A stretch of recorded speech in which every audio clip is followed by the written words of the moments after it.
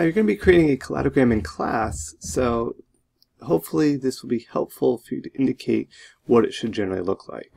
So Clade here, looking at what an example of one is and what example of one is here on both ends. In the middle it's not. Basically you have all these little sections here. This isn't a complete area.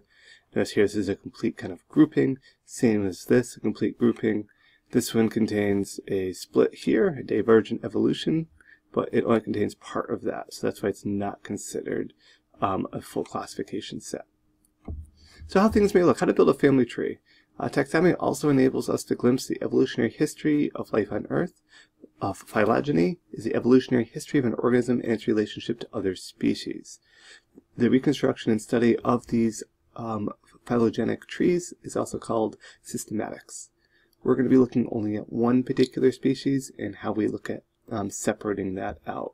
Here's some examples here of the divergent evolution and how in certain environments and predators may have impacted changes that occur over time. So a common ancestor, this is an important term.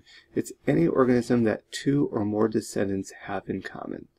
So I'm going to tell you what the common ancestor is, and through your cutouts you're going to have to determine what is more closely related to that common ancestor and what is more distantly related to that ancestor. So the example here of the wolf and all the dog species that have derived from that, this is all of the dogs have this one single common ancestor. Some might be related closer to this than others, but they all in some way, distantly or closely, relate to the common ancestor. So how to build this family tree? This clade here is a group of organisms related by descent. Cladistics is the construction of phylogeny based on similarities derived from a common ancestor. Examination of these characteristics allows the construction and branching of a cladogram. So this is we'll be doing, again, these two examples at the bottom here don't really fit the category. Both of these do. It can be a single lineage, or it can be the complete common ancestor with the branch here.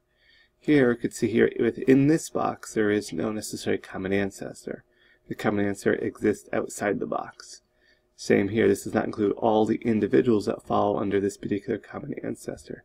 That's part of the reason why these don't classify.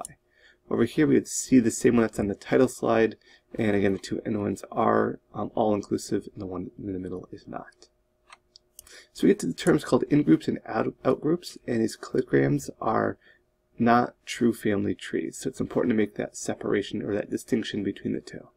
They convey comparative relationship information, and each cladogram contains an outgroup to which the in-group is compared. So this would be our in-group, these will all be closely related, and here's our out-group, separated out and used to compare to this in-group. They may have some similar properties because they all share the same common ancestor, but these are grouped as the in-group. These are probably more closely related than section A here, considered the out-group. Modern method attempts to assign extra weight to the evolutionary significance of key characteristics. We call this weighting characteristics. So instead of just kind of organizing, we kind of give weight to certain developments that may be more complex that occurred.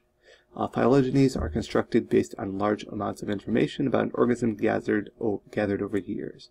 To construct their trees, traditional taxonomists used both ancestral and derived characteristics.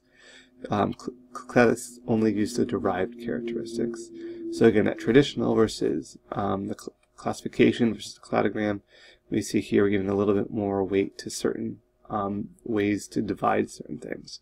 Here we see two different ways of basically separating out things, and the cladogram here is using a little bit more specifics to divide that. So which approach is better? The traditional is when there's a lot of information available to guide character weighting, and the cladistics is used when little information about how a character affects the life of the organism is used. So in class you're just going to get pictures, so therefore we can't really perform the traditional taxonomy. We don't have enough information. We don't know exactly the years or the duration of the species diversities, so that's how we're going to develop this. Cladistics is what we're going to use, mainly based on phenotypic features. So two ways to classify terrestrial vertebrates here. Notice here birds have their own class, and over here birds are lumped with reptiles.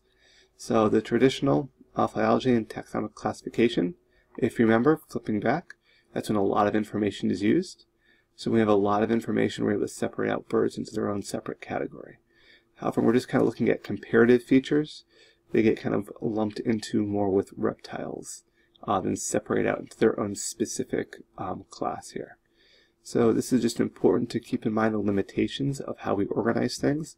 It's simply based on the information we're able to collect and use.